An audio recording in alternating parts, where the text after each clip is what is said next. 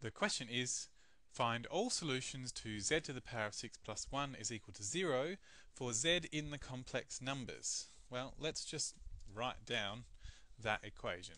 Z to the power of 6 plus 1 is equal to 0. Okay, well, let's see. Z to the power of 6 is equal to minus 1. Now remember, the way to do this is to use polar form, because what I really want to do is I want to do minus 1 to the power of a sixth.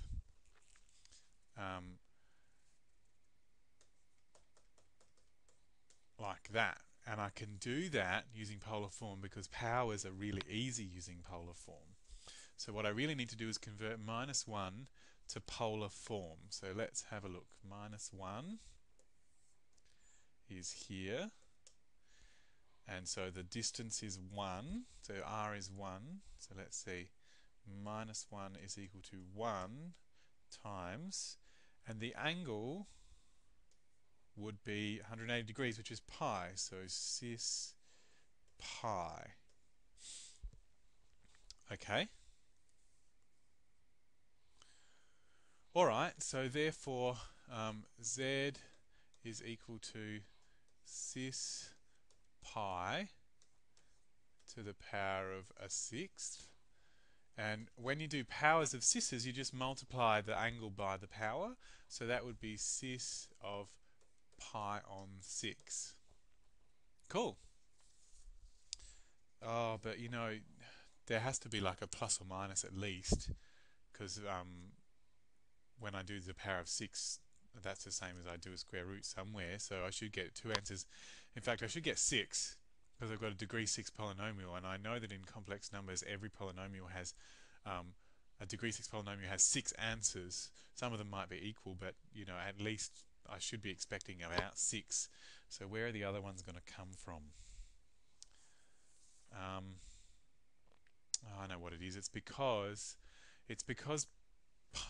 minus 1 has more than one representation as in polar form, because I could choose any angle. If I went round another 2 pi, that'd give me the same complex number. Or if I went back like that, that'd give me the same complex number too. So actually it's equal to cis pi plus 2 pi k for any k an integer. So that would change my answer up here as well. So let's see. So that would be cis pi plus 2 pi k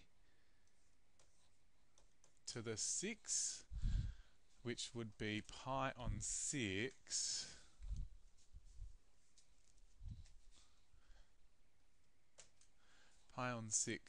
plus 2 pi k on 6. So 2 on 6 would be a third. So pi on 3k for k an integer.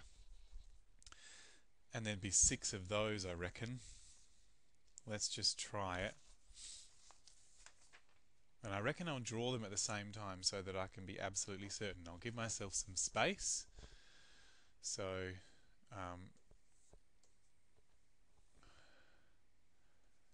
there's my x and y axes. So k is 0 would be cis pi on 6. So 1 cis pi on 6. So I've got a radius of 1, and pi on 6 is 30 degrees. So that's about here. Like that. So that's the first one. Cis pi on 6. And then the next one would be pi on 3 from there, which would be plus 60 degrees, which would be here. So cis pi on 2. Actually, I might just give myself a bit more space and put it up here. Cis pi on 2. And then the next one, if I add another pi on 3, that'd be over here. So that'd be cis pi on 2 plus pi on 3. So, but 5 pi on 6. And the next one will be another pi on 3, so that would be down here, like that. So that would be cis, I guess I should use the principal argument, so that would be minus 5 pi on 6. And then the next one would be plus another 2 pi on 3, which would be here, cis minus pi on 2. And the next one would be here, which would be cis minus pi on 3. So there's my 6 answers, because if I go another pi on 3, I'll end up back where I started. So they're all my answers. I have 6, as I was expecting. So that's actually the end of the question. But I really would like to know what all of those numbers are as in Cartesian form, because it's a little easier for me to picture them. I mean, I've got a picture of them there on the on the complex plane, but I'd really like to know what all those numbers actually are. So let me start a new page and I'll see if I can find them.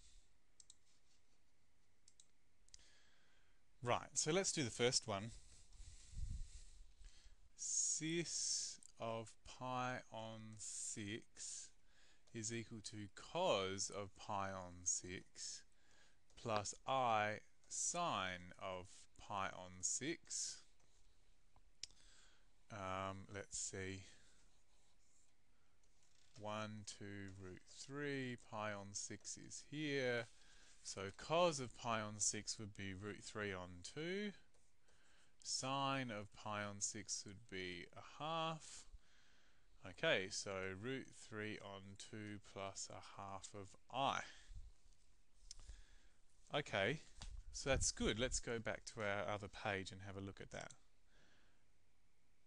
Alright, so that's not bad. We found the first one. I'll actually draw that diagram again, just so that we can be certain about how these things look. So let's have a look.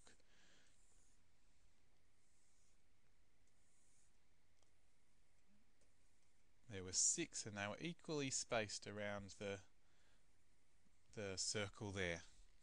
And so this one was root 3 on 2 plus a half of I. Alright, well the one down below is the reflected version, so that would be the conjugate, so that would be root 3 on 2 minus a half of I.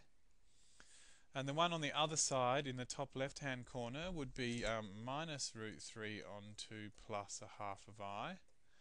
And the one down below that in the bottom left hand corner would be minus root 3 on 2 minus a half of I. And that top one is I.